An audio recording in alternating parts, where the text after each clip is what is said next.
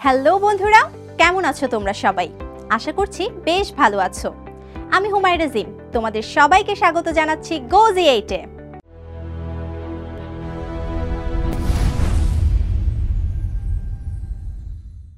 বন্ধুরা, আজকে আমরা দ্বাদশ শ্রেণীর উচ্চতর গণিতের প্রথম অধ্যায় অর্থাৎ বাস্তব সংখ্যা ও অসমতা নিয়ে আলোচনা করব। তাহলে দেরি না করে চলো শুরু করা যাক আমাদের আজকের এপিসোড। বন্ধুরা, তোমরা কি বলতে পারো যে সংখ্যা কি বা এর সৃষ্টির রহস্য কি? তোমরা নিশ্চয়ই জানো 0, 1, 2, 3, 4, 5, 6, 7, 8, 9 এগুলো গাণিতিক ভাষায় অঙ্ক হিসেবে অভিহিত করা হয়ে থাকে এবং এরকম একটি, দুইটি বা ততোধিক অঙ্ক মিলে একটি সংখ্যার সৃষ্টি হয়। তার মানে আমরা এক কথায় বলতে পারি যে সংখ্যা হচ্ছে অনেকগুলো অঙ্কের মিলিত একটি রূপ। বন্ধুরা, আমাদের বাস্তবিক নানা সমস্যা বা বিভিন্ন হিসেব রাখা এবং তা গণনা করার জন্য সংখ্যার সৃষ্টি হয়েছে এবং আমরা সংখ্যা বলতে গণনা বা হিসেবের কাজে যেটা ব্যবহার করে থাকি সেটা বাস্তব সংখ্যা ছাড়া কিছুই নয়।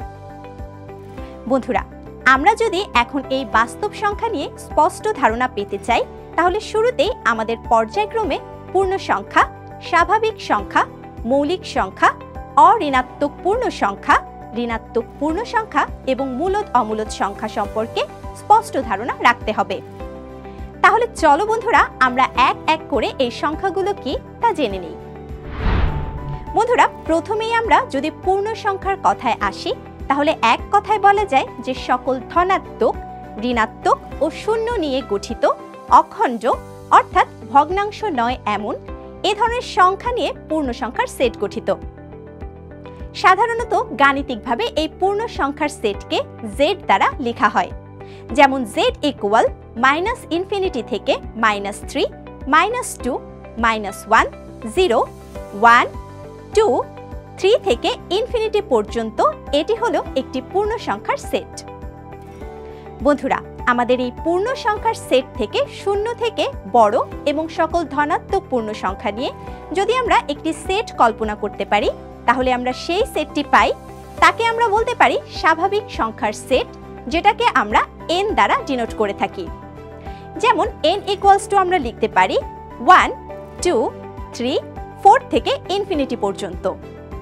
একটি স্বাভাবিক সংখ্যার সেট এবং এই সেটের প্রতিটি উপাদান হচ্ছে স্বাভাবিক সংখ্যা। মূলত গণনার প্রয়োজনে স্বাভাবিক সংখ্যার ব্যবহার হয়ে থাকে বলে একে গণনাকারী সংখ্যাও বলা হয়ে থাকে। বন্ধুরা, আমরা যদি আমাদের এই স্বাভাবিক সংখ্যার সেটে শূন্যকে একটি উপাদান হিসেবে যুক্ত করি তাহলে আমরা যে সেটটি পাই সেটি হচ্ছে 0, 1, 2, 3, 4 থেকে ইনফিনিটি পর্যন্ত। এই সেটটিকেই আমরা বলি অঋণাত্মক পূর্ণ সংখ্যার সেট। আচ্ছা, তোমাদের নিশ্চয়ই মৌলিক সংখ্যার কথা মনে আছে। হ্যাঁ, যেসব সংখ্যা শুধুমাত্র এক এবং ওই সংখ্যা দ্বারা বিভাজ্য তাদেরকে মৌলিক সংখ্যা বলা হয়। এই মৌলিক সংখ্যার সেটকে p দ্বারা প্রকাশ করা হয়, যেমন p ইকুয়ালস 2, 3, 5, 7, 11, 13, 17, 19 থেকে ইনফিনিটি পর্যন্ত। এটি হচ্ছে একটি মৌলিক সংখ্যার সেটের উদাহরণ। বন্ধুরা, যেসব সংখ্যা আবার শূন্য থেকে বড় তাদেরকে আমরা ধনাত্মক সংখ্যা এবং যেসব সংখ্যা শূন্য থেকে ছোট তাদেরকে আমরা ঋণাত্মক সংখ্যা বলে থাকি। এবং এই সংখ্যাগুলো খণ্ড, অখণ্ড, মূলদ, অমূলদ দু রকমেরই হতে পারে। তোমাদের নিশ্চয়ই মনে আছে মূলদ ও অমূলদ সংখ্যা কি? হ্যাঁ বন্ধুরা, ঠিক ধরেছ। যেসব সংখ্যাকে আমরা দুইটি সহমৌলিক পূর্ণ সংখ্যার ভাগফল হিসেবে প্রকাশ করতে পারি তাদেরকে আমরা মূলদ সংখ্যা বলি, আর যাদেরকে আমরা এভাবে দুইটি সহমৌলিক পূর্ণ সংখ্যার ভাগফল হিসেবে প্রকাশ করতে পারি না তাদেরকে আমরা অমূলদ সংখ্যা বলে থাকি। বন্ধুরা, তাহলে এবার চলো আমরা বাস্তব সংখ্যা কি সেটা জেনে নিই। মূলত এই সকল মূলদ এবং অমূলদ সংখ্যা মিলে বাস্তব সংখ্যার সেট গঠিত হয়। অর্থাৎ বাস্তব সংখ্যা বলতে আমরা মূলদ আর অমূলদ দুইটি সংখ্যাকে বুঝে থাকি। তোমরা চিত্রে একটি ভেন চিত্রের মতো ডায়াগ্রামে বাস্তব সংখ্যার বিশেষ কয়েকটি উপসেটের উপস্থাপন দেখতে পাচ্ছ। তাহলে বন্ধুরা বাস্তব সংখ্যার শ্রেণীবিন্যাসটি অনেকটা এরকম দাঁড়াচ্ছে। বন্ধুরা বাস্তব সংখ্যা কি তা তো তোমরা জানলে। এবার চলো আমরা গণিতে বাস্তব সংখ্যার হিসেবের কিছু গুরুত্বপূর্ণ স্বীকার্য সম্পর্কে জেনে নিই, যা আমাদের বিভিন্ন বাস্তব সংখ্যায় গাণিতিক সমস্যা সমাধান করতে অনেক সাহায্য করবে। তাহলে এই স্বীকার্যগুলো হচ্ছে, প্রথমেই আবদ্ধতা বিধি। যদি এ বি বিলংস টু আর হয়, অর্থাৎ এ এবং বি আর এর মধ্যে রয়েছে, তবে এ প্লাস বি বিলংস টু আর এবং এ বি বিলংস টু আর। এবারে রয়েছে বিনিময় বিধি। যদি এ বি বিলংস টু আর হয়, তবে এ plus B equals B plus এ এবং A B equals B A. এবারে আছে সংযোগ বিধি। যদি A B C belongs to আর হয়, তাহলে এ plus B plus C equals এ প্লাস বি প্লাস সি এবং A B into C equals A into B C. অভেদকের অস্তিত্ব। যদি এ বিলংস টু আর হয়, তবে এ প্লাস 0 ইকুয়ালস এ এবং এ ডট 1 ইকুয়ালস এ। বিপরীতকের অস্তিত্ব। যদি এ বিলংস টু আর হয়, তবে মাইনাস এ বিলংস টু আর এবং এ plus minus A equals minus A plus A equals 0।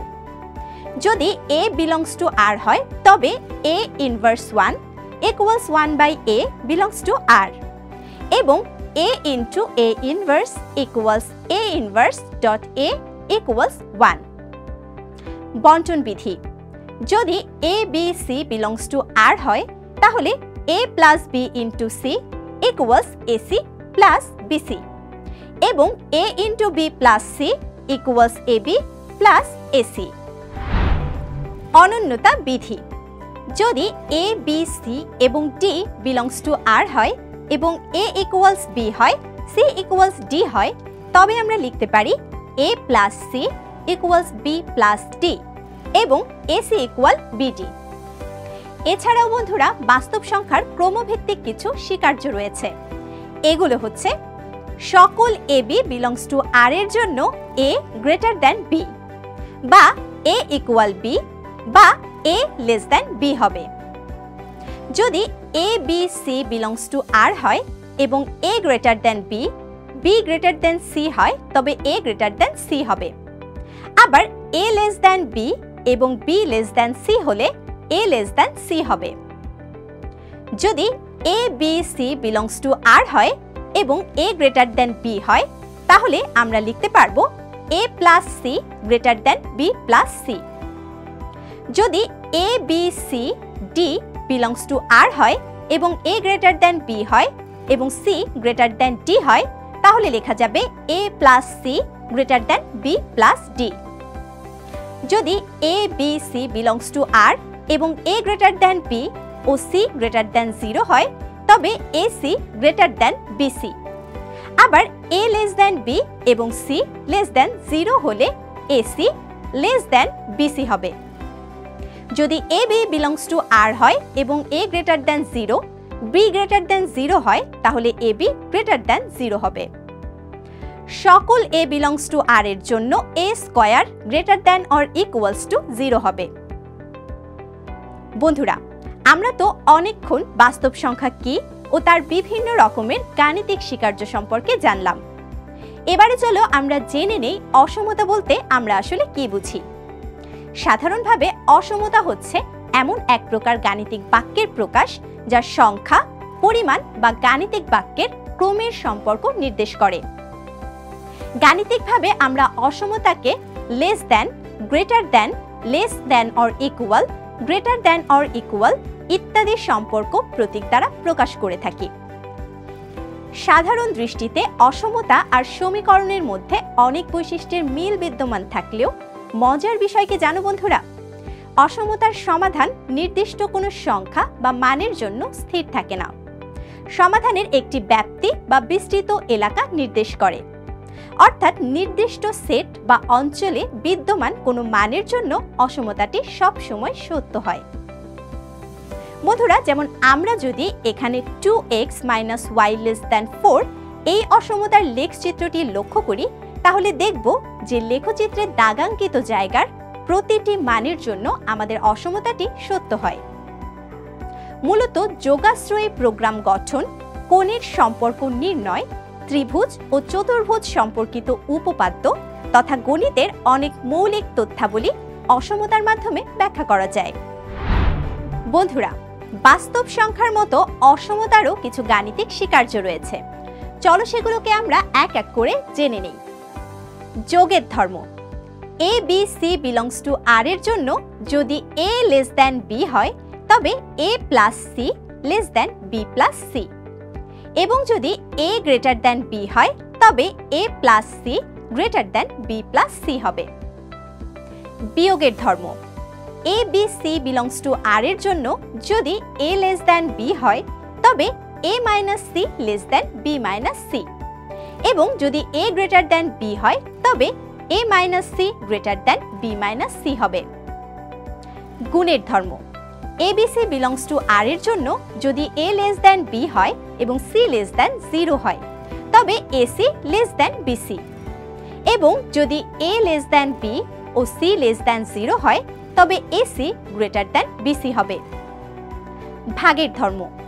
A B C belongs to আর এর জন্য যদি এ লেস দ্যান বি ও সি গ্রেটার দ্যান 0 হয় তবে এ by C less than B by C হবে।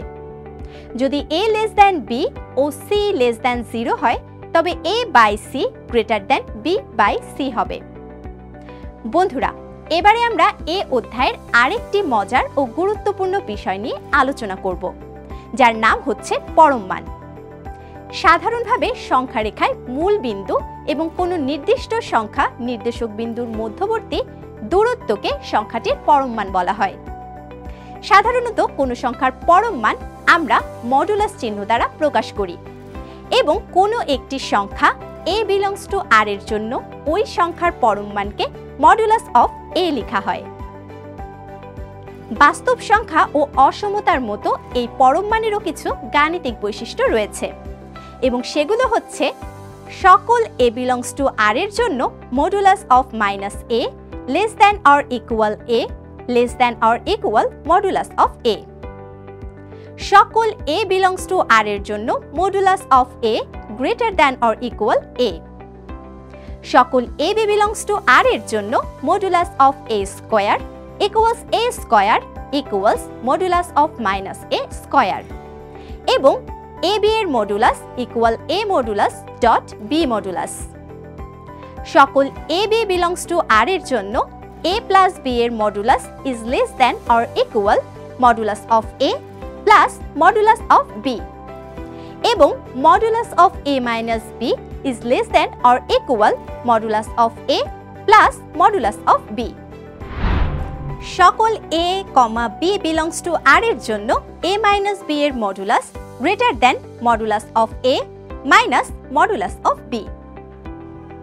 তাহলে বন্ধুরা, আজকে আমরা বাস্তব সংখ্যা, অসমতা এবং পরম মান কি তা সম্পর্কে কিছু সংক্ষিপ্ত ধারণা নিলাম, এবং এদের কিছু বিশেষ গাণিতিক বৈশিষ্ট্য ও স্বীকার্য সম্পর্কে জানলাম। আশা করি তোমরা আজকের এপিসোডটি বুঝতে পেরেছো। দেখা হবে পরবর্তী এপিসোডে নতুন কোনো বিষয় নিয়ে। সে পর্যন্ত তোমরা সবাই ভালো থেকো, সুস্থ থেকো, এবং অবশ্যই গো8 এর সাথেই থেকো।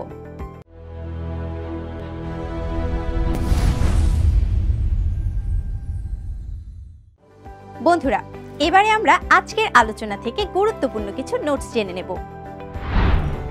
শূন্য থেকে বড় এবং সকল ধনাত্মক পূর্ণ সংখ্যা নিয়ে গঠিত হয় স্বাভাবিক সংখ্যার সেট। বাস্তব সংখ্যা বলতে মূলদ আর অমূলদ দুটি সংখ্যাকেই বোঝায়। অসমতা হচ্ছে এক প্রকার গাণিতিক বাক্যের প্রকাশ।